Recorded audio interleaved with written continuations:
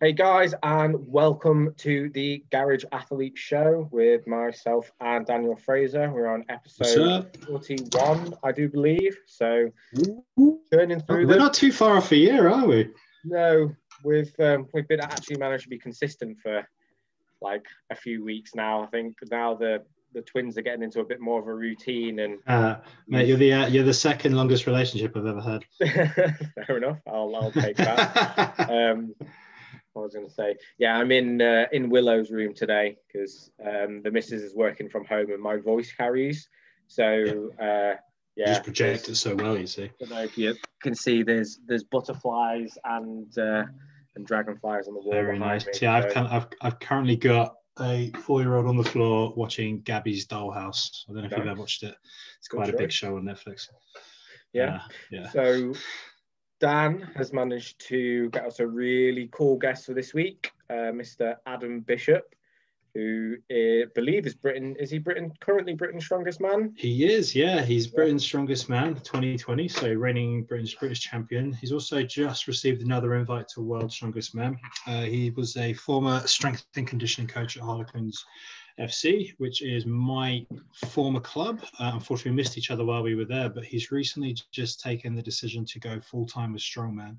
So if you sort of think he's already achieved British Strongest Man, being part-time, it's a pretty phenomenal effort. So hopefully with him going full-time, we can see some amazing things from him, because he does some seriously great performances at Worlds. And I think he's only just about my age, like 32, so still young for the sport of strongman. So yeah, we're hopefully going to see some big finishes in from him here this season, which would be fantastic. And then we're going to pick his brains about all things strength, all things rugby conditioning. I think we're going to talk to him. We always like to hear about nutrition from the big guys, and we'll crack on forward there. We're just going to get him on. Hopefully he pops up soon. Yeah, just send the invite over. So in the meantime, like, how I know you've niggled your back a little bit, haven't you? Yeah, well, do you know what? I did nick my back last week. Well remembered, mate. But touch wood, it's recovered very fast. I put that down to walking, stopping all spinal loading, and then getting out and taking the painkillers and just doing as I should. And yesterday I squatted 240 for a single, felt really nice. I think if I really wanted to go for it on that day, I would have had 260 in me. So to go from, what do you call it, being bedridden, it was horrible, mate. Like, it was the problem when you get injuries, and it's, I don't know if you have any recurring injuries, it's almost like, from work I've done in CBT, it's like a spiral. So you get injured and suddenly your mind goes straight to all the times it's gone wrong, how crappy you're going to feel, this is rubbish, it's all going to go to shit. So it was a big test mentally for me, because it was a big downer when I did it. I felt really sad about this is, I felt really down in the dumps. I felt like all this training had been for nothing. But then luckily it's replied quite quickly. It's got better quite quickly. But I think Adam is just logging in now. So I think so. Here he is. How you doing, guys? You hear me all right? Yeah, we're great. How you doing, Adam? I'm surviving, mate. I'm surviving. We're nearly out of this lockdown malarkey. So, yeah. I know. I think are you down in Surrey? I am, mate. Yeah. Oh God, so where my parents live, God's country, right? What's the weather like? It's beautiful, mate. Yeah, we're tucked away down in the corner here, so kind of just like looking out into the woods and that. It's very, very nice. So we got it a lot better, A lot of people in London are kind of been stuck to a one-bedroom apartment for the last couple of weeks, so the last couple of months. So I mean, how have you found with, because I think in lockdown, am I right in saying you competed last year at Worlds during quarantine? Yeah. So we actually had World's Strongest Man was the end of November, and then we had the Shore Classic as well in December. We were obviously allowed to travel. We got kind of travel exemptions to go and travel into the States and everything. It was interesting. I mean, obviously, I do all my training in my own home gym, so I'm very, very fortunate. We've got that built when we moved in, so it's kind of good foresight, I guess, and very lucky that I've got that to continue my training. It's been bizarre, a lot of restrictions, kind of on movement, especially like traveling, like going through airports at the moment is great because there's no people, but it's obviously the delays trying to get all the paperwork sorted to show you're allowed to travel, and obviously wearing the mask the whole time is not ideal, and you're a bit of an oxygen thief like me. Yeah. You not go around with your CPAP on, maybe? Yeah, Jesus Christ. Luckily, I'm not on the CPAP machine yet. I thought it was just a prerequisite for being a top-level strongman. I know. I'm avoiding it at the moment. Yeah, we'll try and stay away from that. But as the body weight goes up, it's probably a risk that's it's going to take on. Yeah, is that something you're still keen to be progressing your body weight, or are you kind of happy with where you're at? No, it depends on the contest, really. For a show like World's Strongest Man, it does pay to become in a bit heavier. Because it's a slower competition, you know, it takes place over a week. There's more time to recover between events. And obviously there's a couple of static events in there as well. And, you know, you're only doing a couple of events per day at best. So you can afford to be a bit heavier. Like, whereas, you know, Britain's Strongest Man last year was a one-day show, 5 events, done in 3 hours, all quite quick moving. So probably suited you quite well then. Yeah, well, I just didn't want to put I was gaining weight at the time, and when I got the events through, I was like, "There's no point in being heavy for this comp." You know, the body weight would have been detrimental just for the events I was having to do. But yeah, for this one now at Worlds, obviously, I'm trying to push my body weight up. I'll hopefully pick up another couple of kilos before World's Strongest Man in about 11 weeks' time.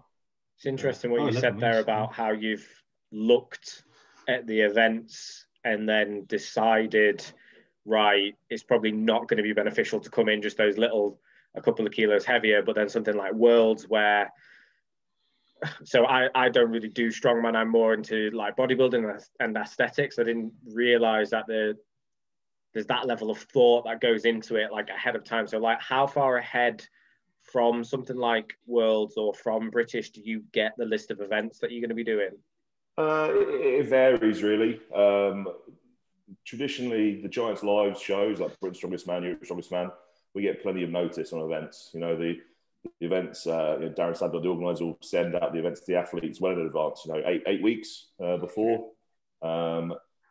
World's Strongest Man is notorious for changes, you know. Right. So we might get a list of possible events, but we don't know what group we're in, so we don't know what the finer details are. So you basically have to be ready for everything.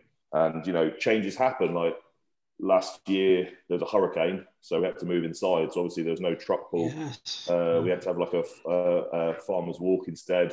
You know, the year before, it also depends on what kit they've got available. So, you know, the year before they did a super yoke, and they designed it, and the tires just turned up in time. They put these massive tires on the super yoke.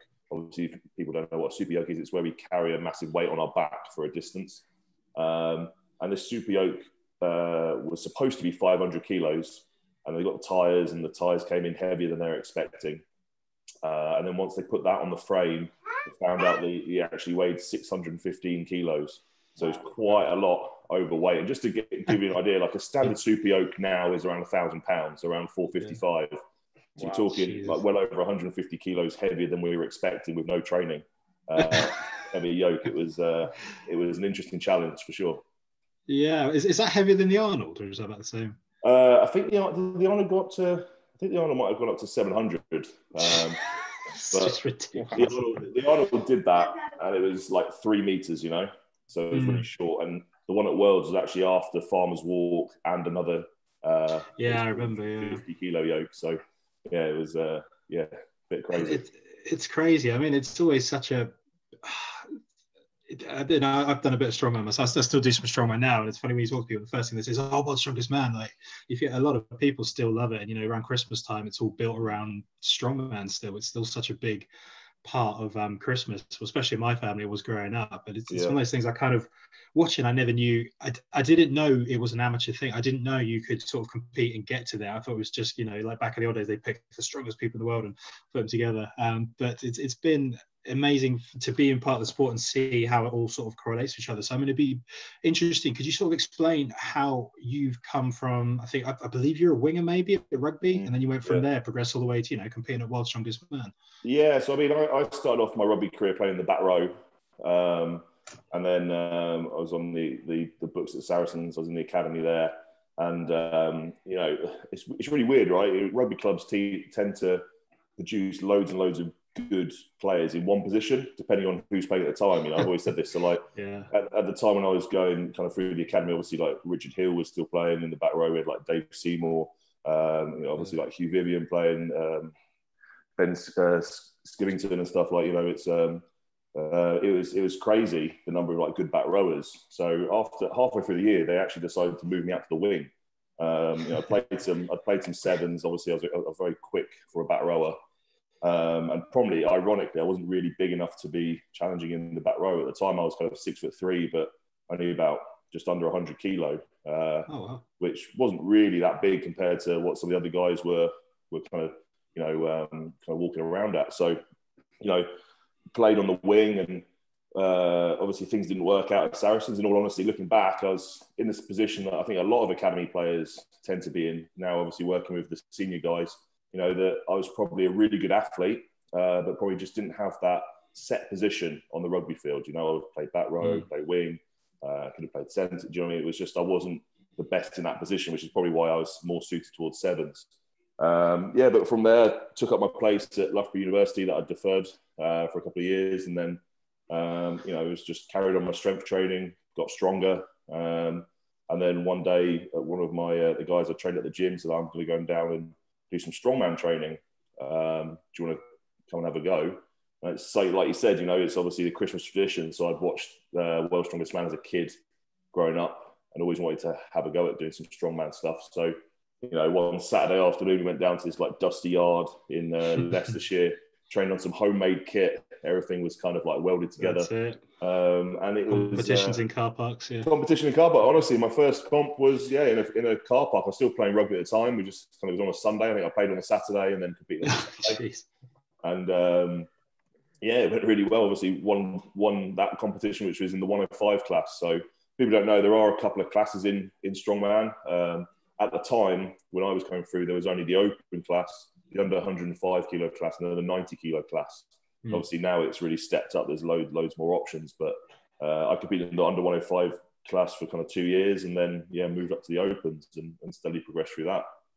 It was probably after my first year at 105. That's when I kind of stopped playing rugby, because then I noticed that I wanted my career to move more into strength and conditioning, because it tied in a lot better with me competing.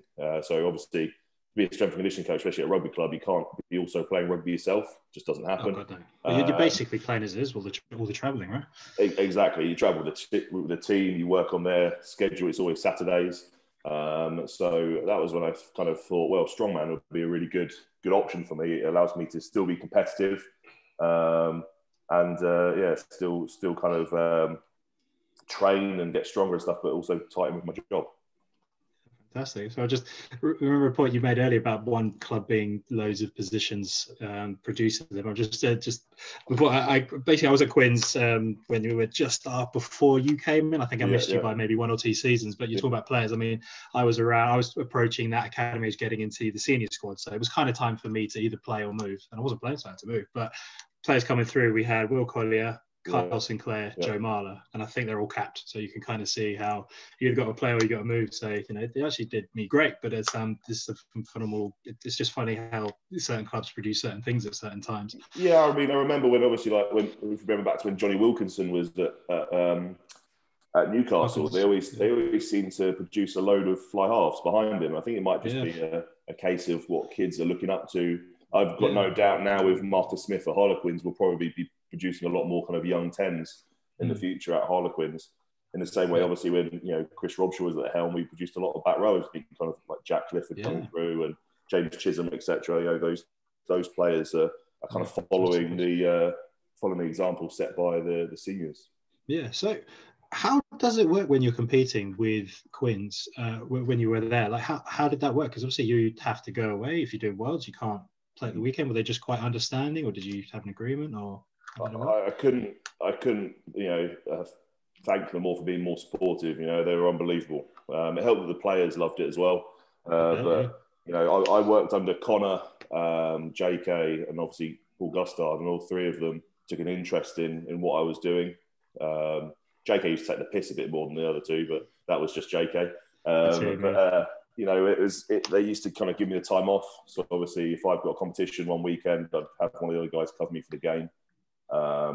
And the big one, obviously, with the COVID, because obviously I was working with Quins up until the middle of February. With the COVID situation, they were exceptional because I had to travel away to compete, and then I had to quarantine. So suddenly a week out for World's Strongest Man became 3 weeks, and the club supported me through that. It allowed me the time off for that, which was pretty special. But yeah, you couldn't think of a better employer really from a competing and training point of view. So that must have been a really tough decision for you to go full time then. Yeah, I mean, 100%. I mean, financially, I was actually stable with strongman. I was actually earning more from strongman than I was from Harlequins because of the salary reductions in the last year. In terms of strongman, how does just for people listening, like, how does the revenue income work? Like, I know you with this prize money, but I mean, how does you get paid being a strongman? Yeah, there's prize money for each competition you do. Sometimes there's an appearance fee as well. That's very rare. So most of the time you're going out and you've got to be good. And if it was just on winnings, then it'd be a different story, because you can't guarantee that income. But a lot of us now get sponsors. With strongman growing as much as it is in this country, we've got various sponsors. I work with a couple of different sponsors, from SBD, which is lifting apparel, belts, wrist straps, etc.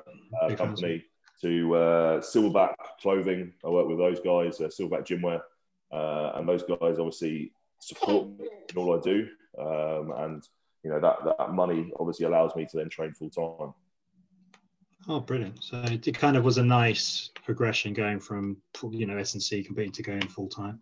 Yeah, definitely. I mean, the only thing I've got is like trying to explain your income to someone is a bit weird. Where you say like 1 month you might be earning X amount, and then the following month you get paid for a competition, and then suddenly it's like so much more. But then you can't plan for that. You can't just go out and spend that money, because suddenly, of course not. Next 3 months you might not have any competitions. Yeah. So it's a bizarre way to make money. It's kind of like that, that Sunny in Philadelphia meme with Charlie when he's got his hand on the board trying to explain it all.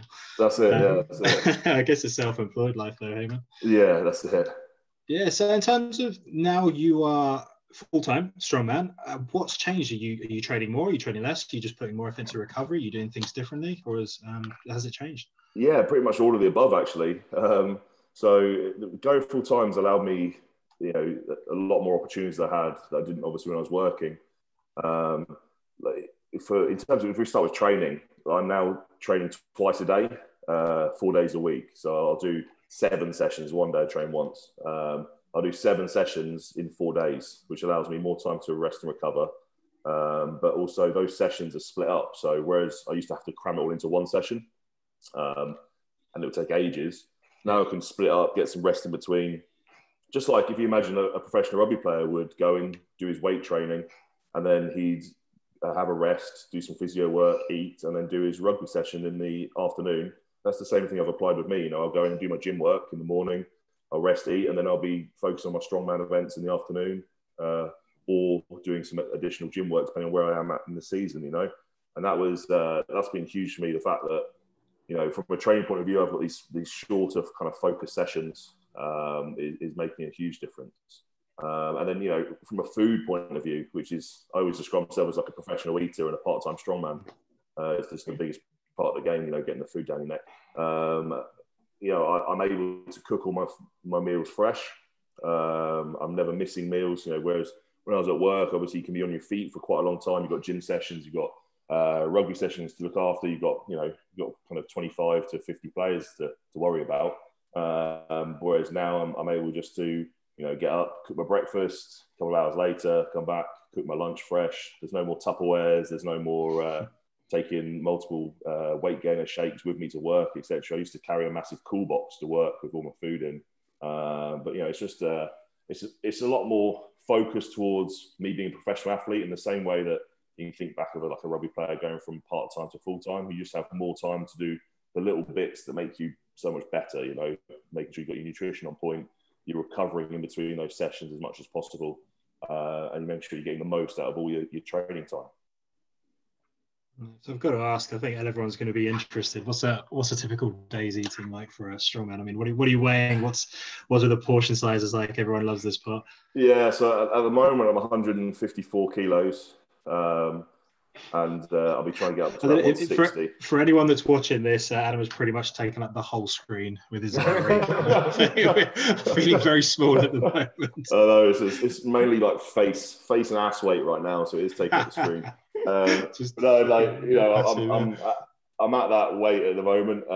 It's taken a long time to get up to that weight, it's starting to move now that I'm obviously not moving as much, which is a big thing as well. But yeah, my food wise at the moment. So right now I'm on 6,500 calories, and I'm going to ramp that up over the next kind of 11 weeks to, when I'm in the last 4 weeks at Worlds, when my training's at its peak, I'll be on 8,500 calories as I try not to lose weight and to be carved up, and because obviously I'll be a lot heavier by the time we get to that just before World's Strongest Man, so I'll need the extra to fuel. Is it not a struggle? Oh yeah.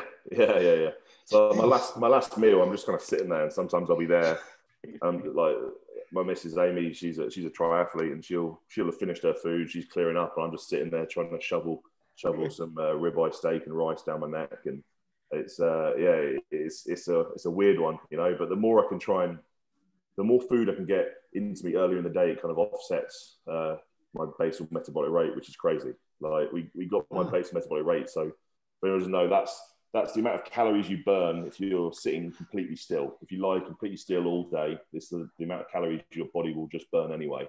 And mine's 2,803. So I have to eat that just to offset how many calories I'll burn just being still. And then I've got to eat to then cover the calories I'll be burning from moving and training. And then I have to have some more on top of that to then, obviously, when I'm trying to push my body weight up, you need more calories in if you want to be heavier and build muscle, etc. So yeah, it's a big old struggle trying to get the food down my neck, and that's why obviously. Go on, mate. No, go on. How much of that food is like clean? So like your good quality, like lean proteins, like rice, oats, and do you throw any calorie dense stuff in there, or is it literally just all clean food? I'd describe it pretty much all clean food apart from Thursday. So Thursday's my day where it's my cheat day, and whereas most kind of bodybuilders might have a cheat meal, I'll have a cheat day because I'm just trying to eat as many calories as possible. So I'll go out, and it'll be a bit of a challenge for me. That's because my event training day and deadlift days on the Friday, so I want to be carved up for that. So you've timed it for the big session. Yeah, and I've also timed it for a day off. So my Thursday's a day off because, as anyone knows, if you go on a proper binge eating session, you just feel like shit the whole time. So you just got to, you don't want to have to move or anything like that. So yeah, so my daily diet's pretty basic. I'll have morning. I'll have like oats, egg whites. I'll have like 10 egg whites, 2 cups of oats, scoop of whey protein, and like 400 mils of whole milk. Blend that up, and that's mine. Then I'll have a weight gainer shake in the middle of the day, which is all carb and protein based.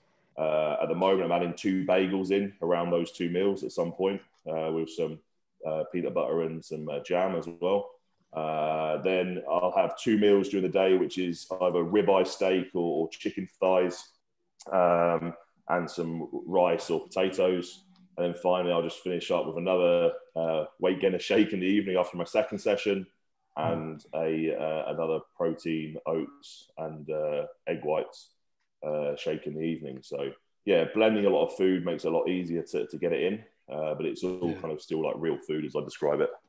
Yeah, it's an onslaught. Yeah, I mean, that's taken some. I'm just trying to get my head around it. Taking some graft. If you compete at 100, say you're at 100k when you're at Sarah, you compete at 105 to jump up to 150. That's obviously it's a lot of time, dedication, and training, but that's a lot of 1% added up. I know Brian Shaw talks about it in Sports Psych. They talk about all the time, all these 1%. Yeah. So it sounds like it's there's that consistency day in, day out to get to where that you're at now. But I mean, where do you feel you are currently? I mean, obviously I hope to talk a bit more about, reigning Britain's strongest man.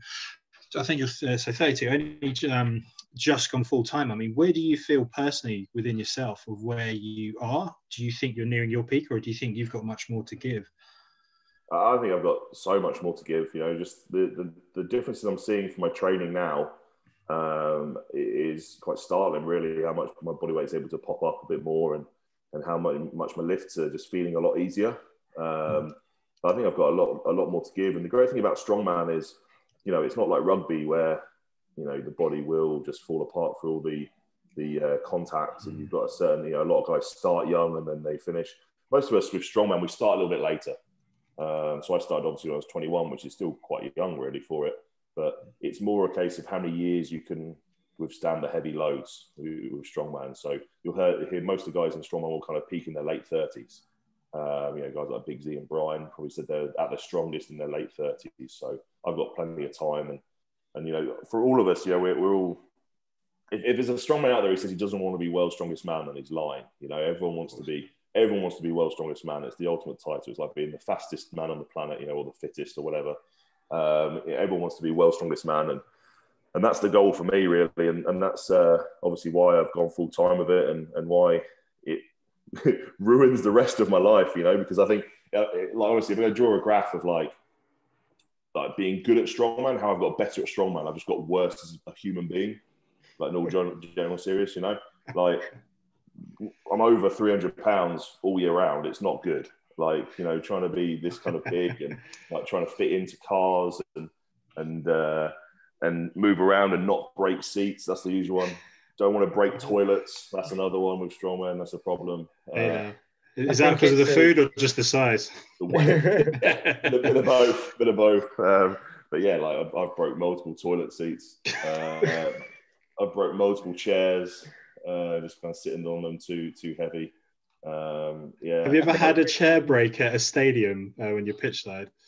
No, I haven't, and thank God. I haven't had that, which was I've luckily that's never happened to me, because that would be embarrassing. I've had it happen in a restaurant. I've had it happen at home, where I literally went arse over tit, where I broke this IKEA chair in half. And then I went back and stayed with my parents, and I broke the bed. I went through the middle of the bed. It's occupational hazard being this heavy. It's got some serious issues. Just a bit.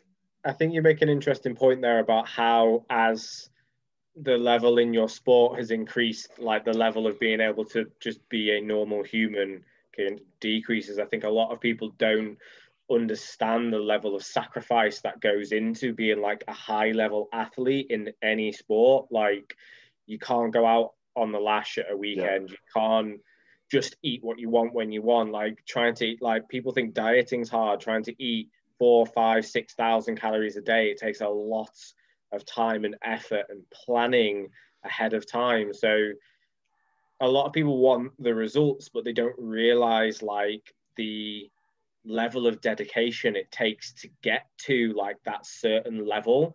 And then when they actually listen to somebody like yourself who is at that level and realize, no, this completely takes over your life, I think some people then should like reconsider what their own goals are then with fitness. Yeah, I mean, like I said, my whole life is dominated by strongman. I don't go out. Lockdown for me has been not that big of a change, in all honesty. I don't go out. I don't drink when I'm training for competition. So I'll drop drinking from about 12 weeks out. I'll move on to like alcohol-free beer, which is never the same, but at least I found a good one at the moment, which is tasting all right. I'm always thinking, so if we go out anywhere, if we want to go out for the day, I have to plan ahead, right? I need to be back training at this time. I need to have this many meals when I'm out. I have to take them with me. And honestly, I get quite stressed about it if I'm missing meals, if I'm late for training or anything like that. I do get really stressed about it. So it's not healthy. Like, definitely not healthy being that obsessed with something. But I think you're right. Most kind of top level elite athletes are incredibly selfish, like myself. I'm incredibly selfish, and I'm just focused on me the vast majority of the time. And I think you have to be, especially if in an individual sport like strongman, like any kind of athletics, etc. It's kind of, you have to really, really subject the others around you to some hardships, in all honesty. But it's all towards that kind of one common goal. So what sort of support network have you got around you? Obviously, you've mentioned your partner as well. So it sounds like she helps and support and is quite supportive of this kind of like dream that you've got. So like, how long have you guys been together, and have you had relationships in the past that have suffered because of this, or has she been there like since you started? Yeah, so I've been with Amy for 9 years, so obviously that's pretty much the whole of the strongman time. You know, she's a lucky girl. When we met, I was 105 kilos. Now I'm 154. So that's a great return for her money. You know, great investment. Who wouldn't want that? So much more man to love. Amy's great. She's a triathlete herself. She does Ironman, so she knows what it takes.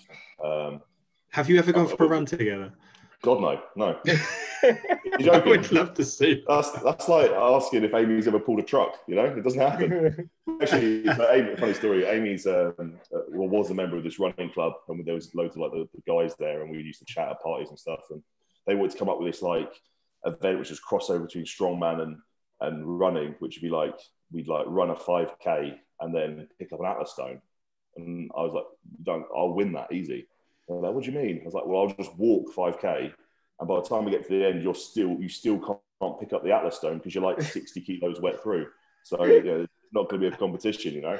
But yeah, it's fortunate that we always say like, but both myself and Amy are quite kind of selfish people, and we like what we like, and Amy's into her career and she's into her triathlon, which is great, and it allows me just to focus on my stuff as well. I don't have to worry about you know, entertaining or anything like that. You know, it's both got our own individual things, individual interests, and I think that's why our relationship is so strong, because we do have things that we don't do together all the time. You know what I mean? We've both got our own space, and I think that's probably what people are, you know, especially during lockdown, people are kind of struggling with sometimes, being in each other's pockets the whole time, and people do need that individual space as well. Yeah, absolutely. I think you've absolutely nailed on that. I mean, when I was playing, all of that you were describing is exactly that. Like, I moved my wife to Newcastle from Surrey because I was like, and it wouldn't even come into my mind, like, why wouldn't you come? Like, it wasn't even a question. But of course, you got to think a lot of these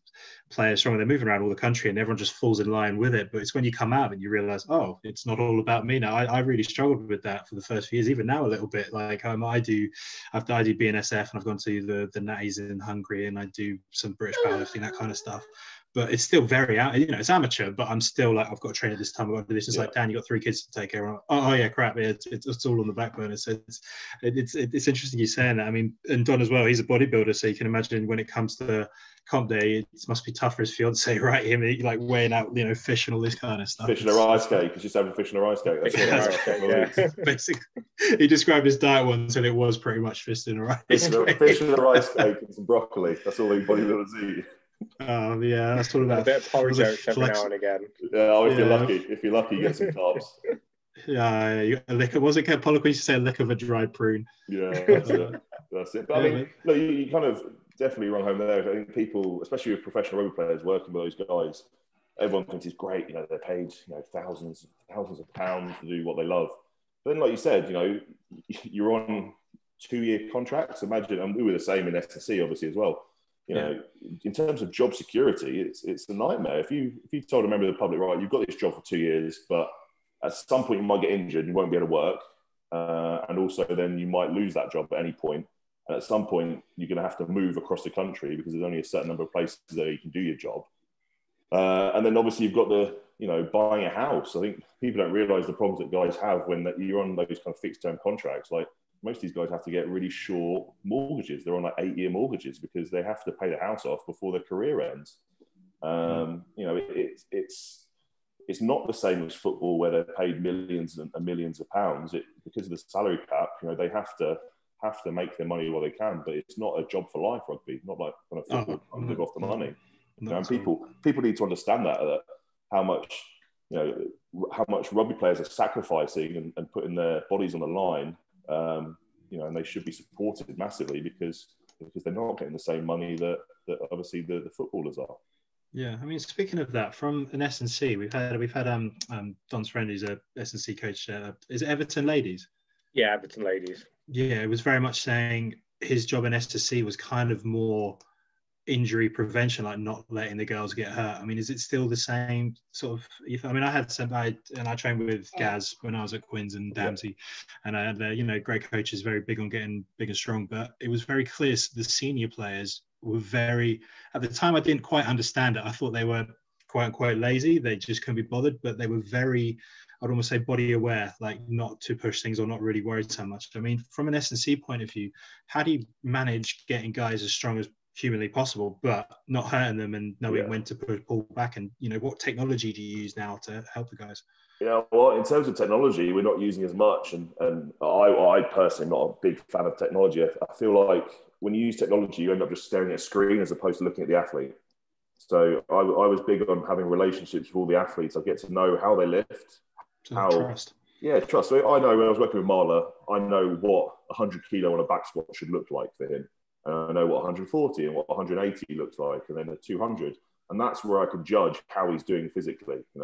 If he comes in and suddenly 140 is looking like a bag of shit and he's moving the bar really slowly, then we know, right, we need to back off this guy and talk to the athlete, see how they're feeling. Like, I think, like I said, a lot of S&C now that's the biggest problem I've found is a lot of the S&C coaches coming up are so blinded by technology, and they're wanting to use their gym awares, they want to use Omega Wave, they want to use everything, look at heart rate variability and all that, and force plates, etc. But there's a lot to be said about just traditional coaching and getting to know an athlete and working with them that way. And with rugby players, especially, it's not like an NFL player. You can't have a strength block for a huge amount of time and then just leave them to do their own thing. The season's so long. I mean, they can play 33 games. We have to be trying to get these little strength increases throughout the whole year. We have to try and move them forward, because we have 5 weeks off season where we just want them to rest because they're absolutely annihilated, and then we'll have a pre-season where the focus, yes, we're going to have to try and get them strong, but the focus has to be to get them running fit, because the game is a running-based game, and that's the unique challenge that rugby presents. It's the fact that you have to, like you said, know when to push them, know when to say pull them back, and even say, look, I know you're feeling great and you want to go for that kind of big squat, but let's just hold back. Think we've got a game on Friday, and then we've got a long week the week after. Let's go for it then. And know to try and tell a player, even though they're feeling great, no, just hold back a little bit is hugely important.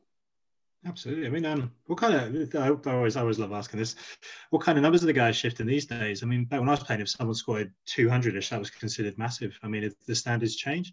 Yeah, I mean, we've got a lot of that was my thing when I took over working with forwards. I wanted to get a certain number of 200 kilo squatters, just as the baseline, and the vast majority of our guys that are over 200 kilo in the type 5 now.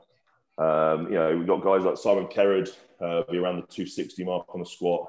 Wilco Lowe won't be far off. Marla's around the 240, 250 mark. Is this all beltless, sleeveless? No. So I allow them to use belts. Yeah. I managed to secure like about 5 or 6 belts from SBD as one of the bonuses of being athletes there. Not bad. And I'm not this whole beltless to train your core. Like a proper's got his core is being trained in the scrum. That's his specific movement, and that's how he's going to get better at scrummaging, not by doing a beltless squat where we're increasing risk. In the gym, we're trying to reduce as much risk as possible because there's enough risk out on the training field.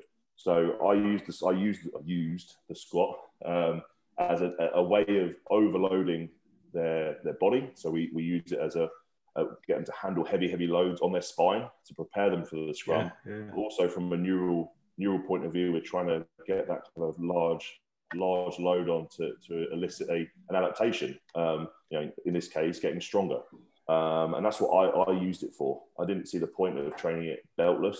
If the guys wanted to wear a belt, I let them wear a belt. I don't think a belt suddenly makes your core sloppy, because you have to really work hard. You have to work hard in your abdominals to actually push out against that belt. Yeah. So for me, the whole beltless trains your core is short-sighted, really, because surely you want to train for longevity. Yeah. I mean, there's the argument potentially you don't wear a belt on the pitch, so should you wear one in the gym? I mean, what would you say to that? I'd say you also don't squat on the pitch. If you do, you're going to get sat down. You don't walking lunge, you don't bench press, you don't military press with a barbell. So, you know, it's more of a case of, like I said, when we do all their scrum work and their scrum core work, it's always done as close to competitive exercise as possible. And don't get me wrong, I understand that these guys are rugby players. So, you know, I want to get them better at scrummaging. My goal is not to make them better at squatting. My goal is to make them better at scrummaging. And if that means they can squat more, then brilliant. But if it means I need to select a different exercise to get them better at scrummaging, then I'll do that. Oh, with that, whenever my squat got stronger, my scrummaging got better. It was almost like it was stupid how in line it was. It just to the point now, like, you know, when I was doing I think I could squat like 190 with that equipment, or maybe, I mean, I'm now, my best has been 270, 280 odd. So I'm kind of like, oh, fuck, I'd love to get in a scrum and see how that feels. But my back's like very. This is what I found quite interesting actually with the squat. Like you said, I think with players, there is a certain kind of diminishing returns, if you like, and where, you know, you could be chasing time with an elite player trying to put 5 kilos on his squat, but with the squats at a acceptable level, you're actually getting better at scrummaging through different means. 100%, like, you've got a stronger athlete, but it's not going to be the same way the old time. You know, there's people who squat loads who would be dog shit in a scrum. Plenty around, yeah. Yeah, so I think definitely, like, you do see, obviously your stronger squatters are usually your better scrummagers. But if you take Marla, for example, am I really going to make him better at scrummaging by gaining 2.5 to 5 kilos on his squat? No. Or is it going to be more from his practice of that technical movement, one-on-ones, overloading that scrum position, but with two-on-ones or three-on-ones, and him holding that weight? Probably the latter, I think. The more you can put him in the competitive exercise, in my opinion, the better. My friend described playing with him with another friend in the academy, just put his arm around. I was like, what the fuck is that? Because his erectors are like fucking huge. Ridiculous. They're ridiculous. It's probably the thickest I've come across. You're just born that way, I think, some of these guys. Yeah, definitely. Definitely. I mean, Marla, he works extremely hard. He works extremely hard, and he puts a lot of time in the gym to get stronger. I mean, guys like Sink, for example, like genetic freaks, like he'd walk in and hit huge numbers on the bench press easy. He'd rip the barbell off the floor with bad form on the deadlift and still be strong. Whereas a guy like Marla, I think, has done. Don't get me wrong, he's obviously still genetically gifted for strength, but he tended to put a lot more hours in on his training to get to where he was. Yeah, I remember my academy coach. He says, "Oh, I've got this." Did we know when Colin Osborne was there? Of course it was. Yeah, I was there with Osborne. Yeah, Colin. That's kind of poshest man I've ever come across. But he was talking. I remember him talking about Sinclair years and years ago. Like, mark my words, I've got this like 14, 15-year-old kid. He's already back squat like 160. And I was like clean. I was just like, okay. And then lo and behold, the next few years, like, I remember some people just wired to be strong. I was there. My first year was when Sink came into the academy, and he was fat as fuck. Like, he would chat about this, the fact that I saw him running around the field and he was just waddling. He was so slow because, you know, he did the usual thing with academy players where he was like, I've got to be big, I've got to be heavy.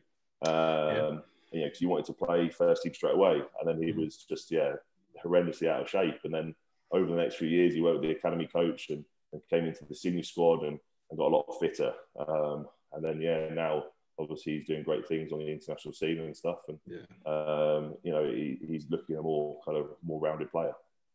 Oh, God, phenomenal player, yeah. On his day, you know, the carries, he does everything. I think we suffered a lot in the World Cup when he didn't play, I think. And, you know, Cole came on, he's still a, you know, incredible player himself, but I do think we suffered a lot when Sinclair came up, just to show from a tight head how important his contribution to the game was. And that, yeah, so obviously credit to the work you do with him. So thinking of that, is it easier to get fat guys, strong guys pitch fit than it is thinner guys who are maybe a fit stronger? Or is it about the same? That's a good question. I think it's completely individual. So if a guy is, for example, if a guy is thin, lacking muscle mass, and obviously already really fit, it's probably a reason. You know, he's already genetically predetermined to be that way. So trying to fight his genetics effectively and put muscle mass on him is very, very difficult. In the same way as if you've got a really strong guy who's cardiovascularly very, very poor, it's always going to be tough to then drop him down. So I think they're two different things, you know. It's whatever you're genetically strong at. But But yeah, I mean, you hear obviously the usual like fat clubs back in the Premiership. Lifetime membership, mate. Lifetime I was there every season, mate. The morning 7 a.m. sessions, you know. Mate, I've still got shudders from it. Fucking up running up hills in Richmond. It was awful, man. But I think a lot of clubs, and they still do this, put too much emphasis on skin folds. Like they say skin folds, body fat percentage. People who don't know, you know, you've got the calipers to get measured out, and you bring the calipers out, and guys are suddenly really nervous. I personally think they put too much effort on that. You know, these are rugby players. You should look at them objectively and go, is he fit enough to play the game? I don't care what he looks like. You know, I don't care if he looks fat. If he's fit enough to play the game, then great. That extra bulk is going to help him in the long run. Yes, if a player is both unfit and fat, then I'll look at his body composition and go, okay, he probably needs to get leaner. But this holy grail crest for leaner athletic bodies is it's actually hurting rugby players, in my opinion, because you know they try and focus on that when they should be focused on being better at rugby.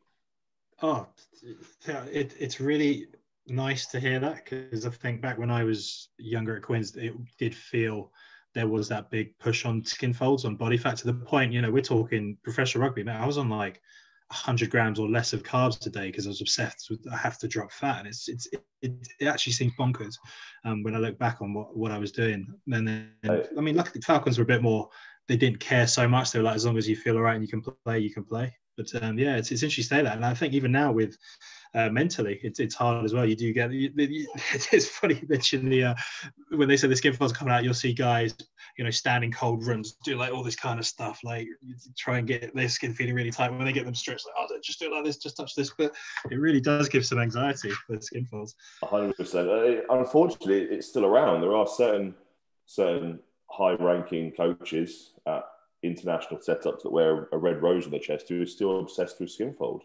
They're still obsessed with how lean. I get it. I do get it, because it's measurable, you know. So you can. It's the problem with, like, how do you measure if a player is better at rugby? You know, how, like, actually playing the game. Is it more tries? Is it? Do you know what I mean? And they try and break it down so much, and that's why a lot of rugby coaches, are obsessed with physical markers, because we can give them data and say, look, his squat has gone up by X amount, or he is now 5% stronger. And you show progression, and there's this massive push for always progressing. And it's the same with skin folds, you know, like it's measurable. So you can give people goals.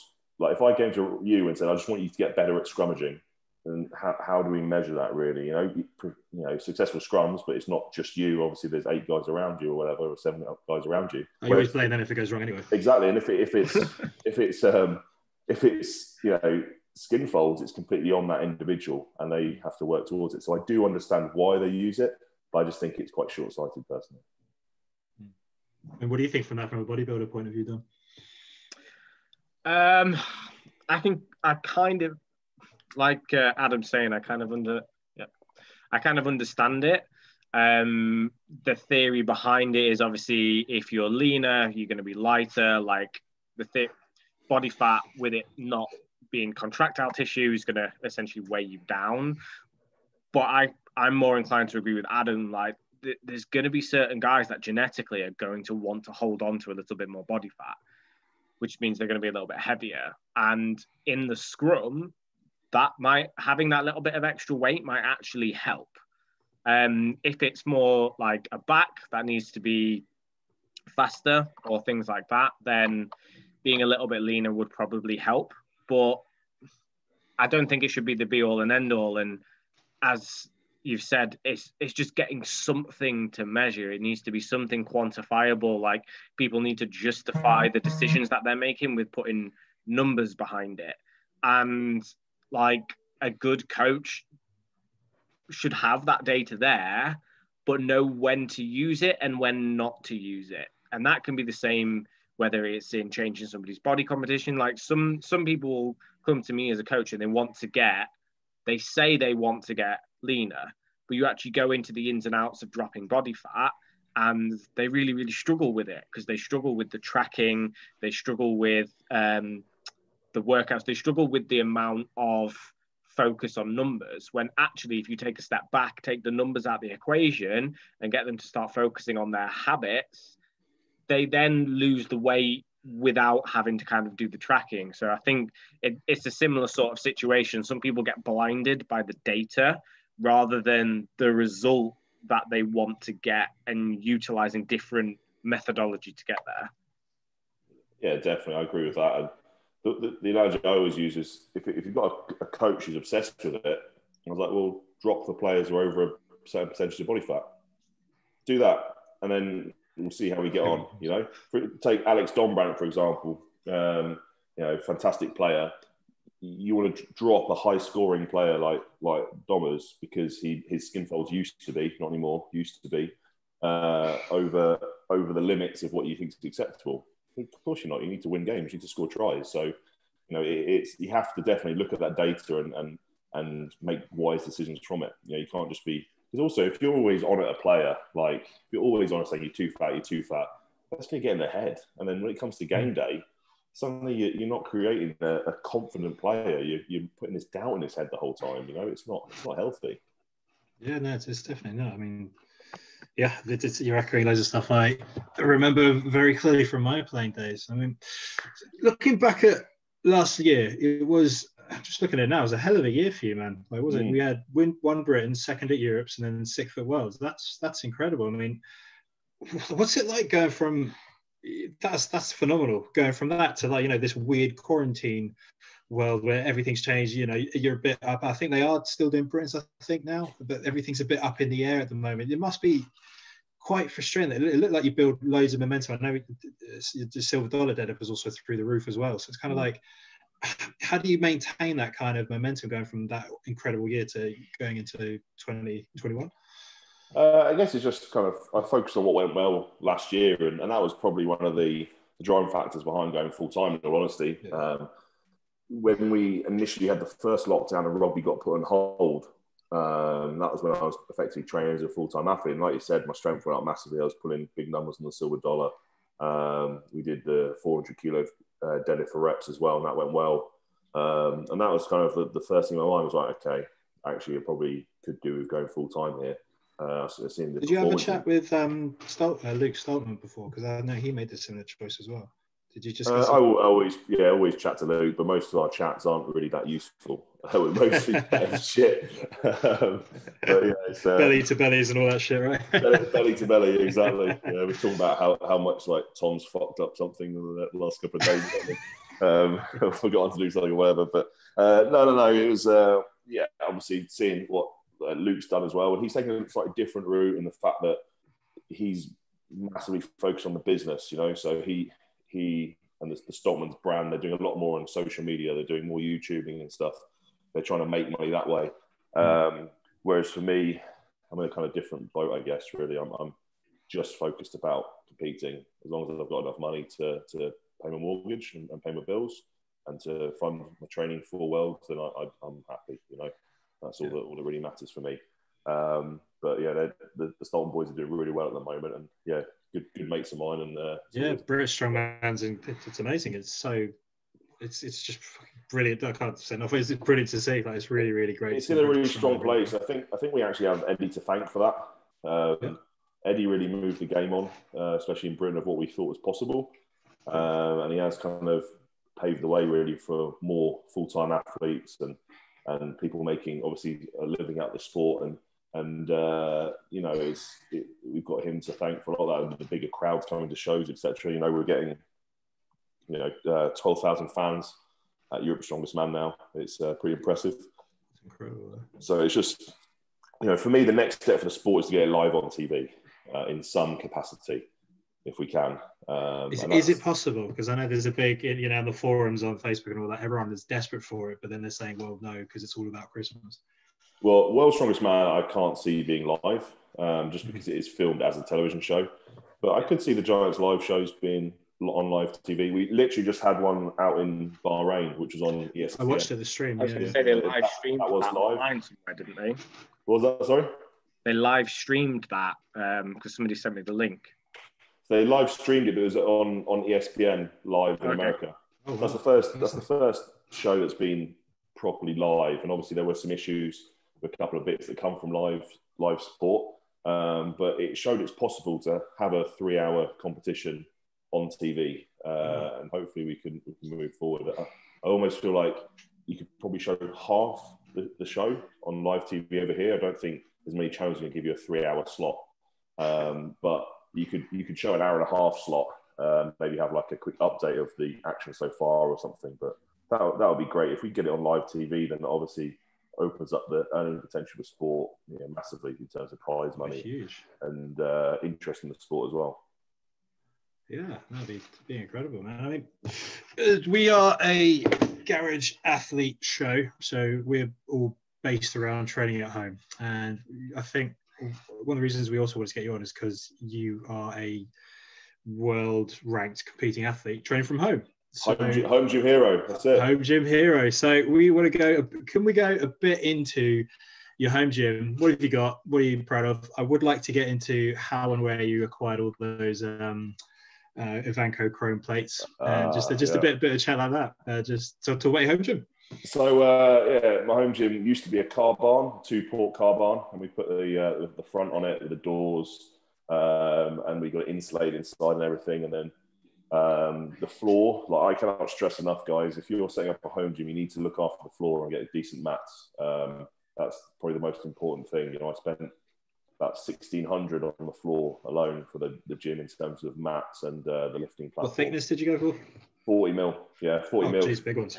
Yeah. I think you have to. Unfortunately, dropping weights on stable mats is not great, even if it's a reinforced concrete base and you put plywood down as well. I think the stable mats won't absorb, one, the noise, and two, the impacts of repeated deadlifts. I think that the 40 mil matting, if you're going straight into concrete, is probably the way forward. It's especially with the deadlifts you're putting through, man. Yeah, exactly. Repeated places, but most of my work goes around there. I've got a monolift in there, which is a fancy squat rack that I got for cheap. So it's in there. Doesn't get used too much at the moment. Usual squat rack. I've actually got one of the mirror fit racks, which is quite narrow, which is a great space saver.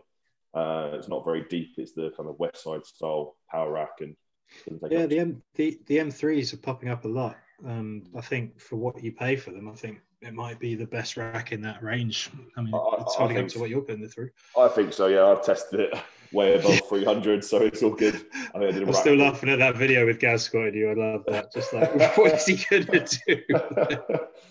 He's like a moral support. Moral support. Yeah. For those wondering, it's on his Bish's Instagram. I think it was at 340. Was it? 345. Yeah. 345 squat. I mean, you crushed it, but just this is his former colleague behind him spotting him. He's in great nick, but not exactly 150 kilo strongman. But it's just kind of like, what's going to happen here? Yeah, but more support. I like that. Yeah, but that was great. Yeah. And then, we're talking for guys your sort of size. I'm guessing you're going to need a squat bar and things like that. So I've got a squat bar. I've got a Buddy Caps Texas squat bar. I've got an AOA deadlift bar. I've got an Ivanko weightlifting bar. I've got a Titex powerlifting bar, which is a very stiff IPF style bar. And then a standard like Texas power bar, which if you're going to save money, I'd probably get a Texas power bar as one bar. It'll do you for a long time. And then I've just commissioned, it's getting built as we speak, a 14-foot Hummer tire deadlift bar, which will be epic. No way. Yeah, so obviously with the Shore Classic, for people don't know, the Shore Classic, one of the events we have is a Hummer tire deadlift. So it's like, it goes up to like over 1,000 pounds, 4 massive tires, wheels off a Hummer on a massively long bar. So I'm actually getting my own setup made for that. How do you train with that? Because I think, what did you pull 490 without? 490, yeah. Without the specific kit. So do you think maybe if you got the kit, that's what I'm thinking. Just get used to the pull a little bit more and specifically train it, But trying to get the tyres off a Hummer in the UK is actually proving a little bit different. I love this stuff. Like we had a great post the other day. Was either shared it Don about like this gyms, everyone's gyms keep popping up really nice and clean, super like great lighting, all this, fancy machines. You put a strongman gym, it's literally like rocks and kegs and some log in the corner and random stuff. And strongman are like, yeah, great gym. All broken, yeah. But yeah, I've got that bar coming. It's being made. It's presenting some challenges in the fact it's so long. It's not going to be made out of one straight piece of metal. It's going to be a couple of bits that have to be kind of fabricated together. And then, yeah, that's barbells. You know, I've got a couple of machines in there. The Watson leg press, if anyone wants a leg press, I'd probably go for the Watson one because it's so small. It does fit in quite a small space. I've got it in there, limited space. I've got a seated pull down and cable row. And these things aren't essential, guys, but when you're doing like heavy deadlifts and heavy squats, you don't want your assistance work to be also kind of barbell based sometimes. You know, sometimes you just want to be able to sit down and do some leg presses or do some seated rows and pull downs and stuff. So I've got them, and then I've got a bit of anyone who kind of follows my Instagram will know I've got a bit of a dumbbell obsession. Yeah, the giant ones with your pressing it. Yeah, well, I've got over 3,000 kilos of dumbbells in the barn. Dumbbells ranging from 2 kilos up to 90. And then, the majority of those are Ivanko. I just like Ivanko kit. It was the stuff I used to train on as a rugby player, and I think it's well put together for the dumbbells. Stuff, yeah. I've got those, and then I've got some custom-made dumbbells for the heavier ones. And then, bench, you know, and other little bits. Most of my strongman kit is at another gym that I have, which is a lock-up, which is where I've got my Atlas stones and, yokes and farmer's walks and all that kind of stuff is done at a different location. But just my kind of day-to-day home gym stuff is all pretty basic. But yeah, the Ivanko plates always kind of draw people's eye because they're quite rare. And I got those, which is I was very fortunate. The great thing about obviously being in my position, working for a rugby club and doing strongman, you get to know people quite well. You get to know people in the business. So I actually got 400 kilos of Ivanko plates, those chrome ones, for 500 quid. Which if you, that's most people's reaction, especially this is way before lockdown as well. So this is, got no idea what that'd be worth now. But my mind is blown right now. Like, this is just, I mean, I had one opportunity in my first powerlifting comp. We had those Ivanko chromes, and I just spent the whole time. They're pretty cool because the American guys all like tons of records, of the Ivankos, and they just look fucking great. I mean, I've got one set of Weeder 10 kilo plates, which are the same style, and they're great now on the whole thing. But I think when you start getting into kit and you realize the kit and the fact, I don't think they make them anymore, and they're beautiful plates. Look, if anyone's out there listening and they actually own a pair of the 50s, the chromed Ivanko 50s, I will buy them off you. It's just that's the only, I haven't got the 50s, and that's kind of the thing lacking. But yeah, the rest of them is a pretty cool. I can't get over this 500 quid bit, mate. Like, I thought I've had some bargains, but that is just.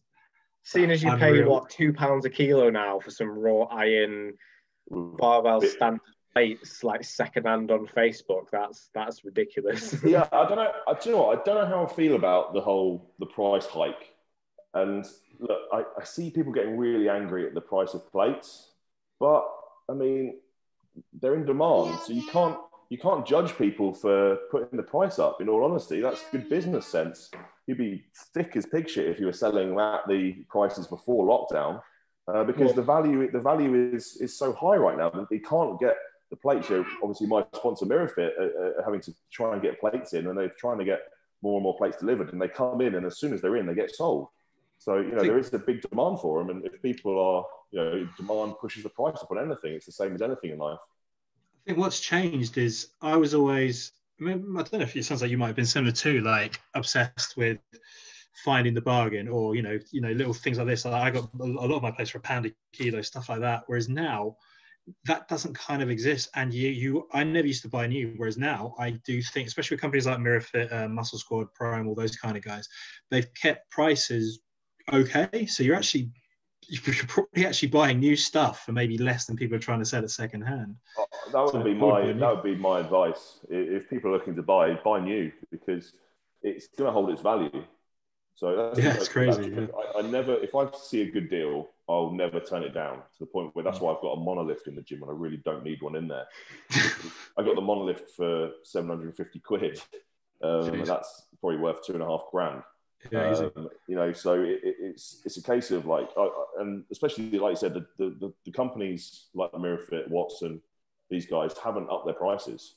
So I think it's wise to buy new at the moment, and just hold on to it. But also give it 6 to 8 months, probably the start of 2022. I reckon the market is going to be flooded with people's unwanted home gym kit. there's a lot of people who bought kit to train at home, but who enjoy the social aspect of a commercial gym. I reckon at the start of 2022, we'll see a lot of weights, plates, bars, maybe some racks go on the second-hand market. It'll probably drive the price down a little bit, I think. I think a lot of people that are scalping will be caught out at the back end of 2021. The people that are still buying up all the stock, because it's artificially creating a shortage of stock. Yeah. As soon as stock comes in, everybody buys it and then tries to sell it on.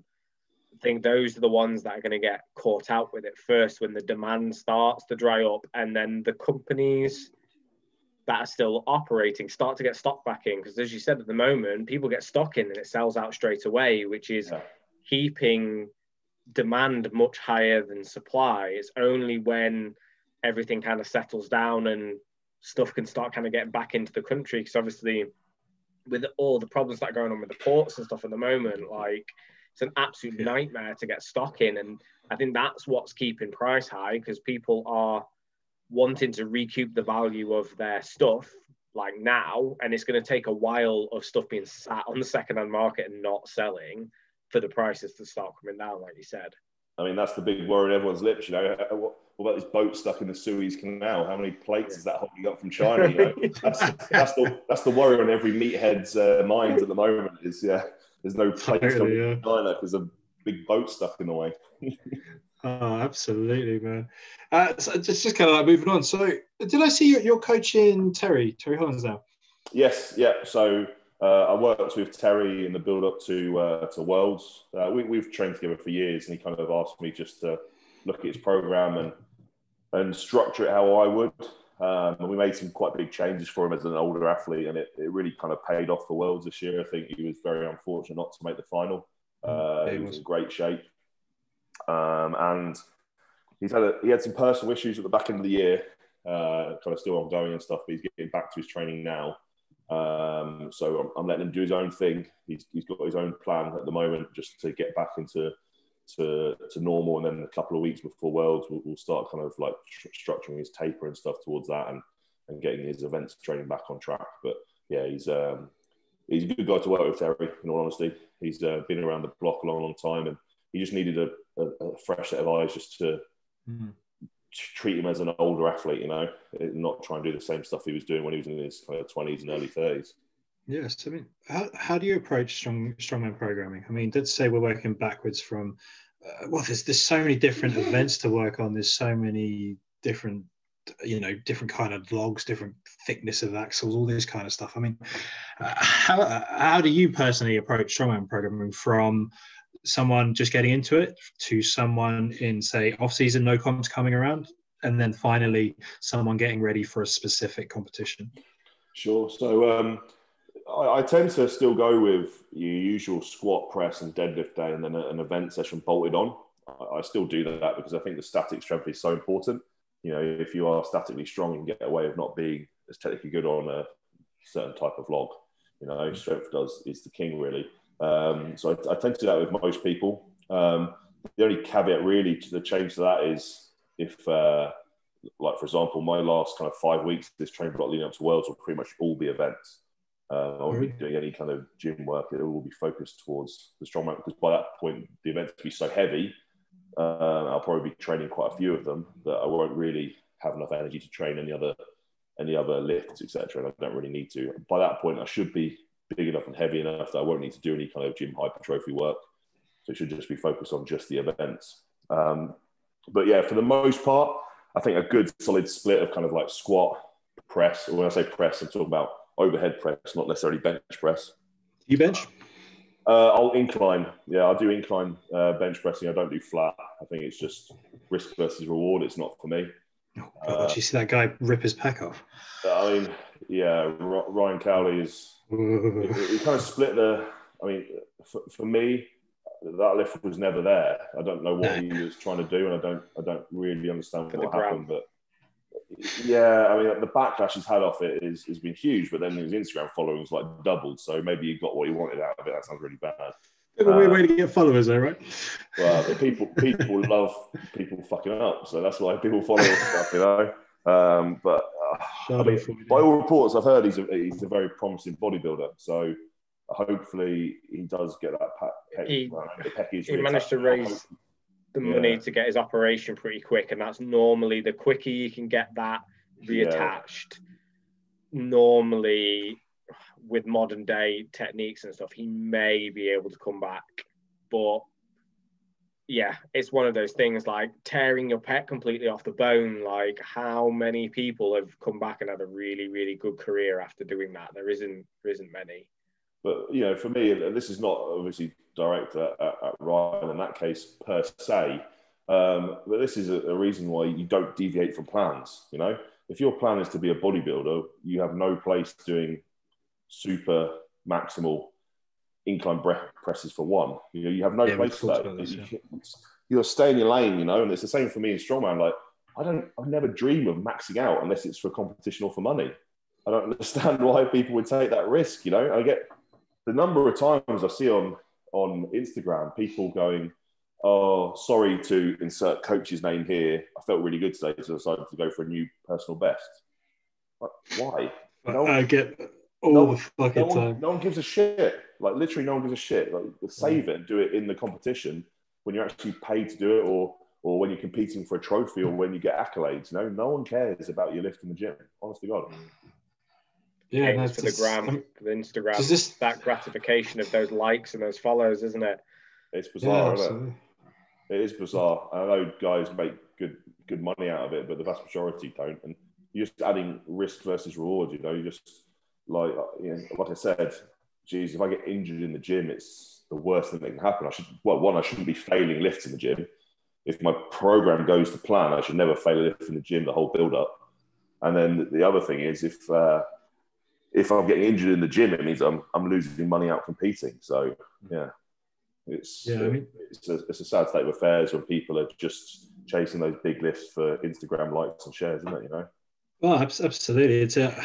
It's one of those things I like to say in practice I'd never do, but I know in theory, I don't do, but then in practice we talked about this before with me and Don about sort of the emotional connection to lifting, and it's quite hard sometimes to step away from that, and this is where I think sometimes working with a coach can be really helpful. But I think there's something hugely empowering, and it seems to be every ridiculously strong guy I know seems to make their top sets almost like, what? That's your top set? Like, there's way more there. And it's like, it's almost, oh, you could be doing so much more. But it's like, no, they know what they're doing. Like, it's like we saw sort of Thor build up to his 500-ish deadlift. It always looked like he had tons more in him. I mean, how do you approach that with your training? Are you going off like RPE, or have you got a specific percentage you're working for? I mean, how do you go for it? I'm a percentage man.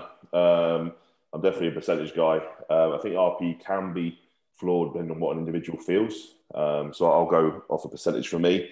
And it's just usually I'm a linear progressive overload guy pulling up to the comp. My squat program actually is undulating, which means it kind of goes up and then down and up again and down. But for me, just that progression for a deadlift, for example, is being kind of invaluable, really. But yeah, like you said, it's all rep based. You know, all my work is rep based. Now, if I was a power lifter, I do see the value in doing heavy singles, you know, but not maximal singles. There should be a certain percentage of the max you're looking to achieve on the day. But you build strength through reps, you know, consistent reps. I think people do forget that.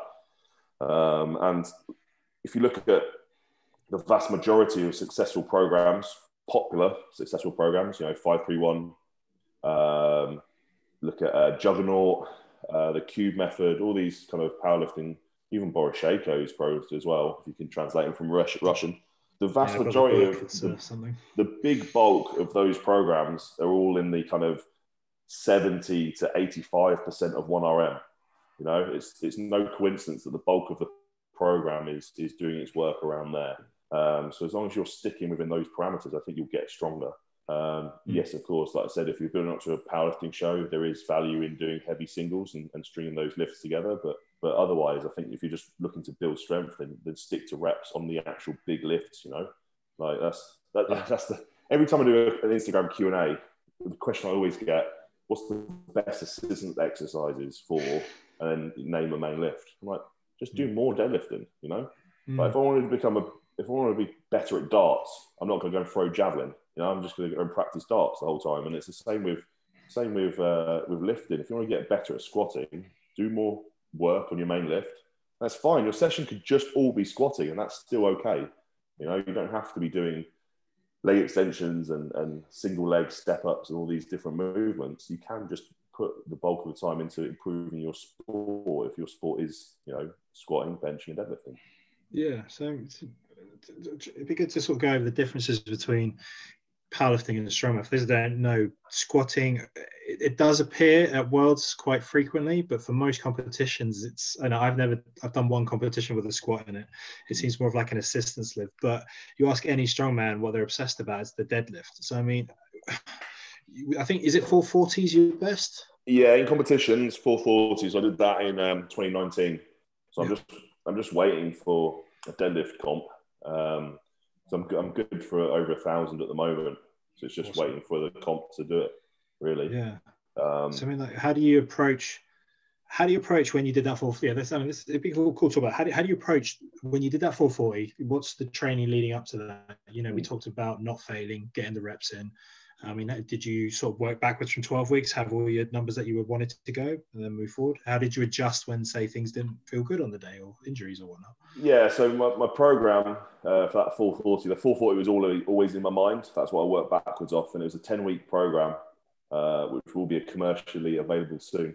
Yeah, we'll get more to that. I love it. But there's a 10-week program that I ran there, which started with high reps.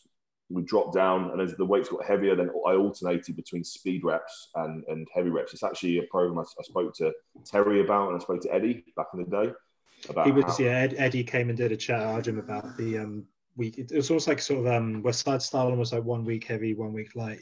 1 week heavy, 1 week light, and you're still pulling fast on those days. But you know, obviously, there's no one I spoke to Andy Bolton as well about it. And big fan of speed pulls. And yeah, so that's the program I employed.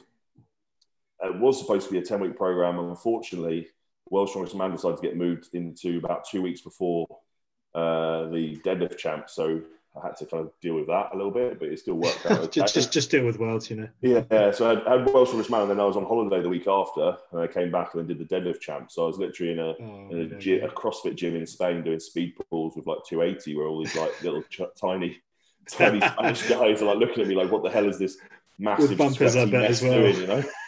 With big, pale, sunburnt, sweaty mess pulling deadlifts in their CrossFit gym. But yeah, you know, it was a case of just taper towards that. I think the last session I did on that, I pulled 3 singles at 400. That was my last heavy session, and then 3 singles at 400, and then which was around 90%, obviously what I was going for. And then I did my speed week, which was at 275, so around 55%, 60% from 8 sets of 2 on the speed pulls, and that was me. And going into the competition, I just made sure I was fresh and ready to pull. My last deadlift session was around 10 days out from competition. So I mean, typically speaking, it seems to be quite common as well with you guys in top level strongman. The bigger, heavier, stronger you guys are, it seems to be you have to start peaking, tapering down quite far out, which might throw, say, a smaller guy out quite a lot before competition. But it seems you guys you really need to start tapering back, and if you don't time it right, then fuck you, it could all go to shit on the day. Oh, definitely, yeah. And when we taper, obviously, I've done it both ways, and actually, some of the stuff I found was just take the week off. I felt great just taking a week off training and not doing anything. That's my thing with a taper. I think where a lot of people kind of mess up a taper and a deload, and I don't think they're the same. And whereas a deload, obviously, you're looking to reduce load and you still kind of lift with some volume. With a taper, you actually want to drop the volume out and keep the intensity relatively high. So I'll still be, like I said, the most speed singles of 400. Exactly, singles of 400, and I was hardly doing any assistance work at that point. And I will be in Worlds. Like I said, it's exactly the same for my plan for Worlds. You know, I'll be moving to all those events. I've dropped out anything else that is unnecessary and high in volume. It's just high intensity work because volume is the stuff that adds unnecessary fatigue. You know, the big maximal lifts is what's going to give us our kind of big stimulus, our novel stimulus that then drives adaptation. But the volume stuff is just people go in and just get a pump or whatever. it's just adding needless fatigue that's not giving you any benefit. Slowing your recovery down. So that's why I'll tend to drop that out early as part of my taper.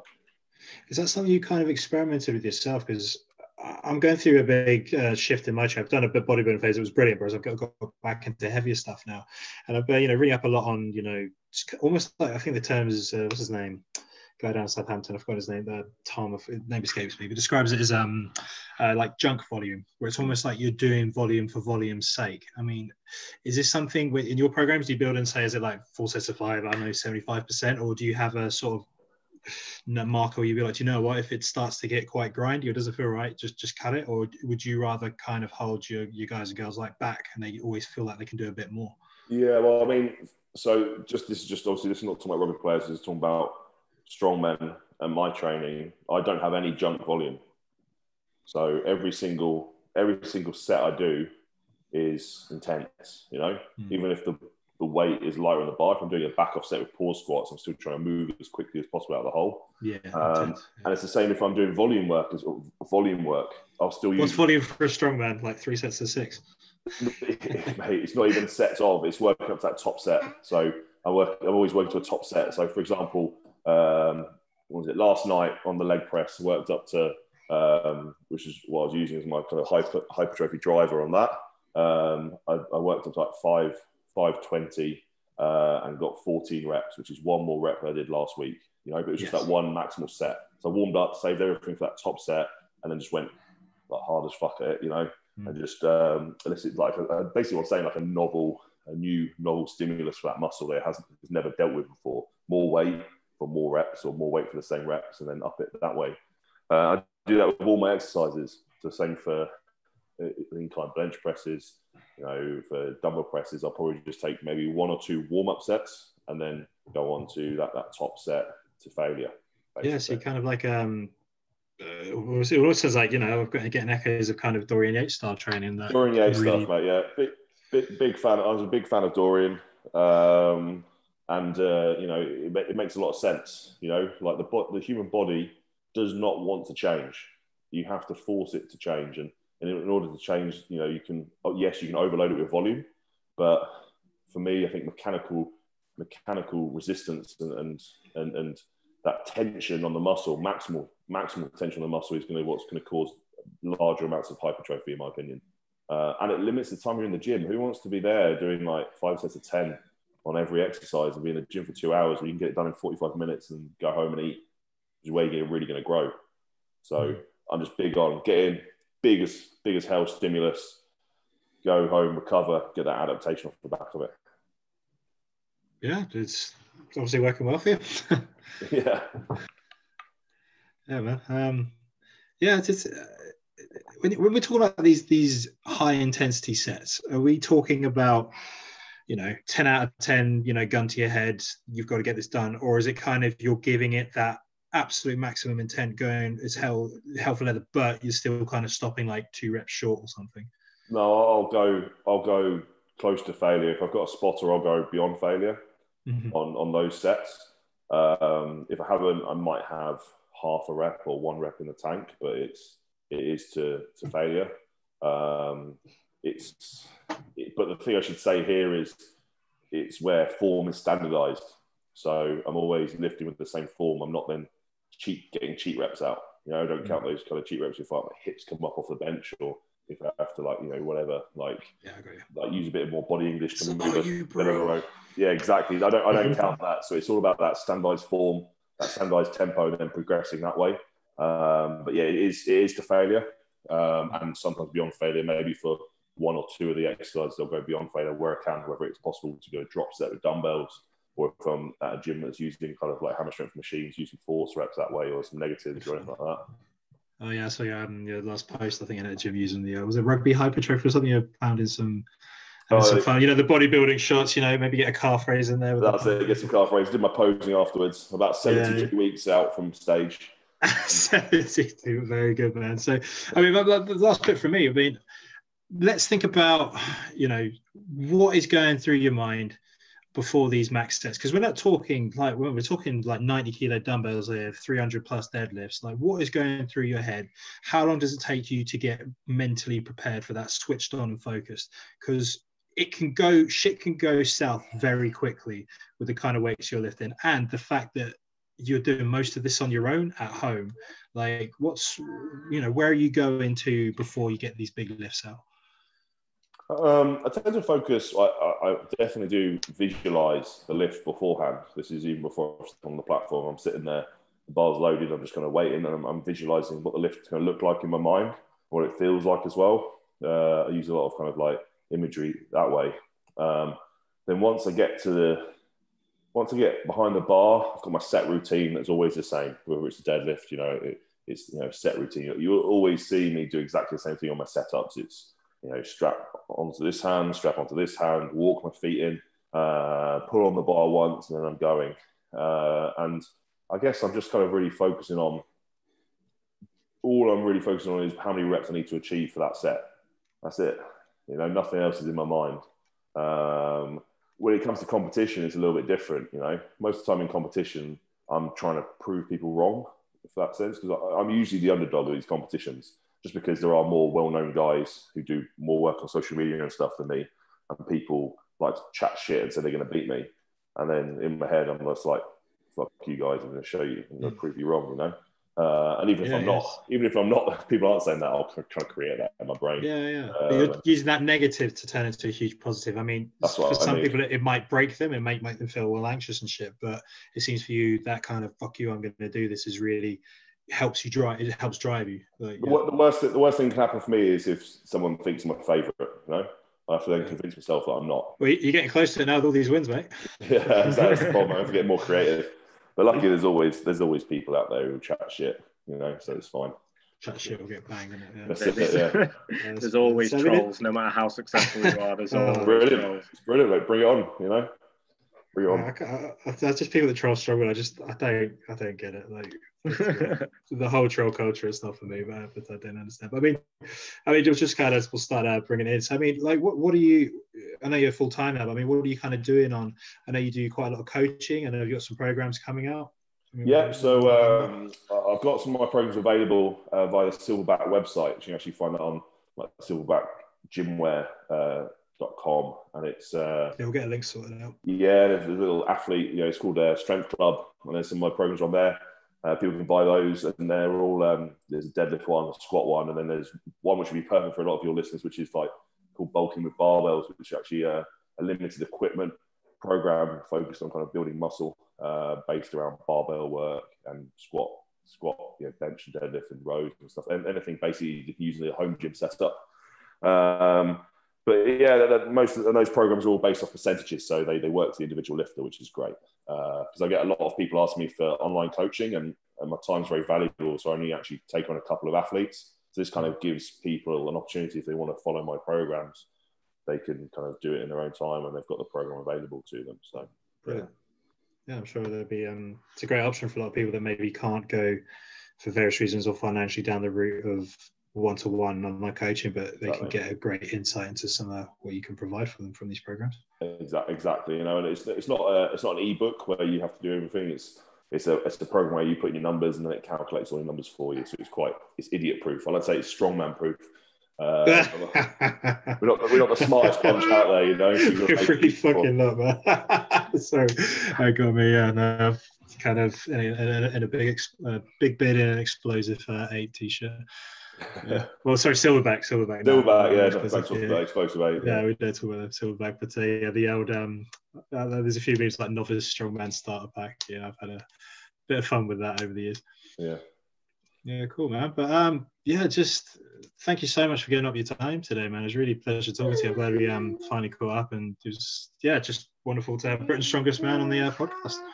Pleasure, mate. It's good chatting to you. I think it's a nice podcast. Great idea to chat about people who train at home and stuff. It's brilliant. So thank you for having me.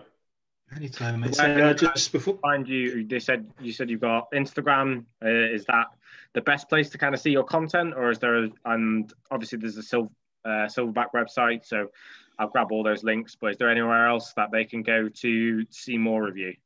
Yeah, so obviously Instagram, it's at Adam Bishop Strongman. And then Facebook as well, is you just search for Adam Bishop. It'll come up. That's my athletes page. Adam Bishop SC, I think it is. But yeah, that's pretty much it. I do most of my work on Instagram and stuff. So yeah, keep an eye out on that. For They do some great Q&As. Yeah. I mean, it's usually the same questions, but why do you deadlift so narrow? Yeah, that's it. We usually get like who's going to win out of Eddie and Thor. Actually, it's a fair play to you guys. I brought it up at the end, but the first podcast I've had where people haven't talked about Eddie and Thor, which is pretty impressive. So, yeah. I think, like I see what they're doing for the sport. It's great, lovely, but just no.